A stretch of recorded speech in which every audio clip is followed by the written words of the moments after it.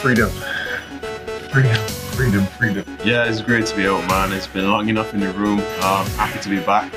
It's been a tough couple of months, being on the road and playing a lot of cricket. So, yeah, just really looking forward to the challenge ahead. It's a really big season for us, and I think we've got what it takes to go all the way. So, looking forward to joining up with the boys.